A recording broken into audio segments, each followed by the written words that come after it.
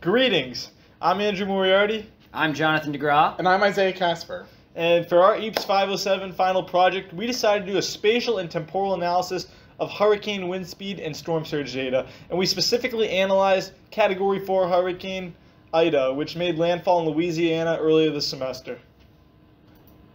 I'll now hand it off to Isaiah, who will discuss the goal of this project. So the goal of this project was to determine if wind speed and storm surge, the water level, are correlated in Hurricane Ida.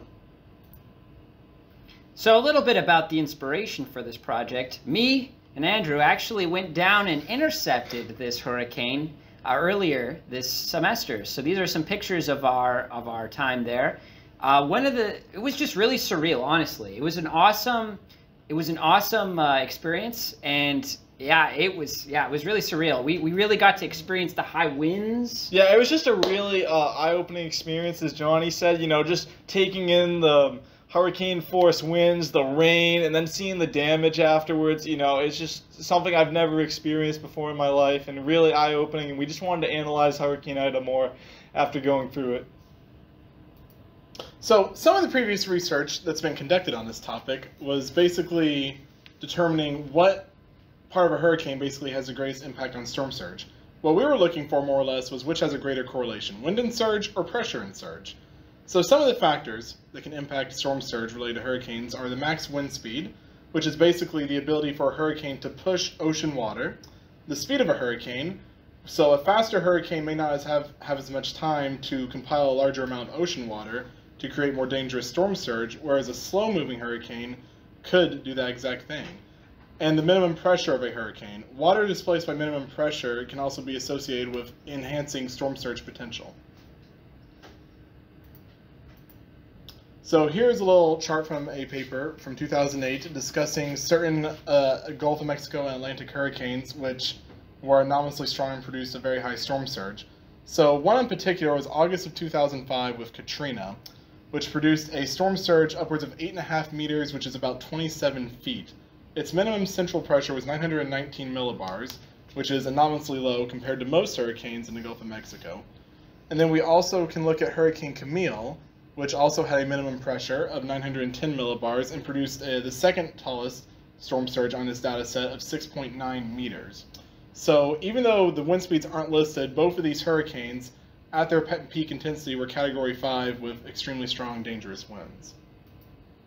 So this is just basically a graph showing what the components of a hurricane and how it will impact the surge when it makes landfall.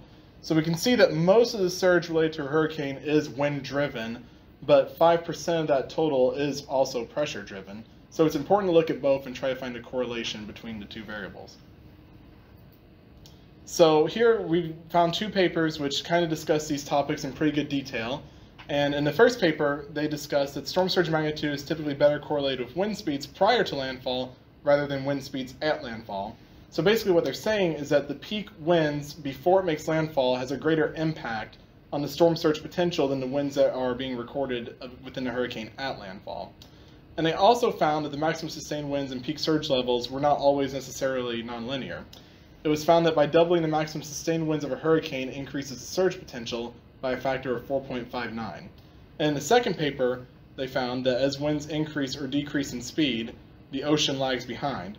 So each time there's a change in intensity within the hurricane, they may not always be a direct relation immediately to the storm surge as well. It may take time for that correlation to occur between peak wind speed and peak storm surge. So a little bit about our methodology and what we did to further this research that was done by others. So the types of data that we used were METAR data, tide and current data from NOAA, and next ride level 2 radar data, which was really just used to make a plot that would help us visualize or provide explanation or context for this analysis. So for the METAR data, we took all available stations from Texas, Louisiana, Arkansas, Mississippi, Alabama, Georgia, and Florida. And we obtained this data from the University of Iowa ASOS network site. They provide on their website R and Python scripts, which we tweaked but did use to download this data. It should be noted that a wind speed reported by METARs are averaged over 2-minute intervals. However, wind speed averaged over 1-minute intervals is used to determine a hurricane's category. Also, several stations were damaged or lost power during the hurricane, or as the hurricane made landfall. And as a result, the wind speeds reported by METARs appear to suggest a hurricane that's much, much weaker than a Category 4, which is the official rating from the National Hurricane Center. So there's obviously a negative bias here in the wind speed data provided by METARs. Once again, we got the current and tie data from NOAA's official website, and we downloaded those manually. So we downloaded it file by file. As a result, the amount of data that we have from that site is much less than the data that we have from the METAR site. So what type of manipulations did we do to this data? Well, for the METAR data, we did a spatial analysis, a spatial and temporal analysis, 2D. We aggregated all the data into a single data set with time as an index. We took all the stations reported data at a slightly different time.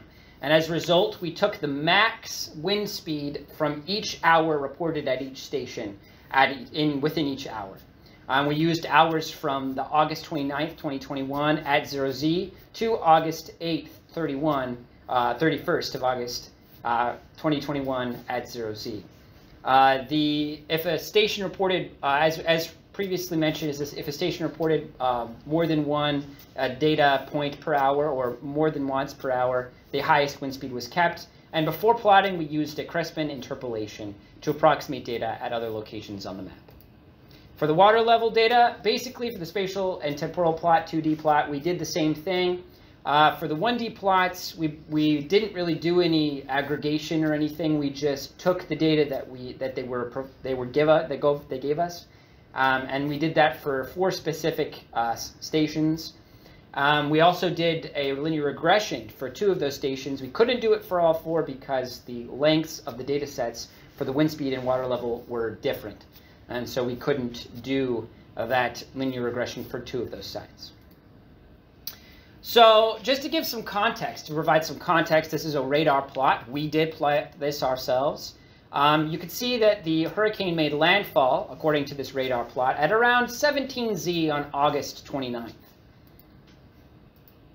The wind speed is plotted here on time. Let me move our faces. You can see that around the time it made landfall, there was some decently high winds coming onto the coast.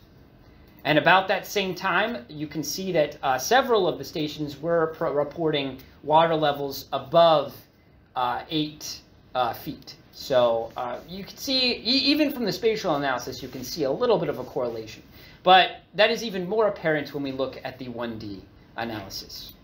All right, so now I'll take it away with the 1D analysis. So we compared the storm surge and wind speed when Hurricane Ida made landfall, and we used the 4 tidal gauges along the Louisiana coast where the eye of the storm went through, like Grand Isle right here, Pilot Town, Shell Beach. And as you can see on our plots right here, which were done on Python, when the hurricane made landfall around 3 p.m. Central Time to about like 10 p.m. Central Time, that is when you can see the wind speeds increased, but also the water level increased at about the same rate on the plots. So that shows that there was a strong correlation in all these locations between wind speed and storm surge. And just to enhance our results, we used the linear regression at Shell Beach and Pilot Town, and it shows that there was a strong correlation between the wind speed and water level data, just to back up our data analysis even more. So in conclusion, we can just say that there's a strong relationship between storm surge and wind speed data. And as a result, when Hurricane Ida made landfall, the amount of storm surge appears to have peaked when the sustained winds were greatest.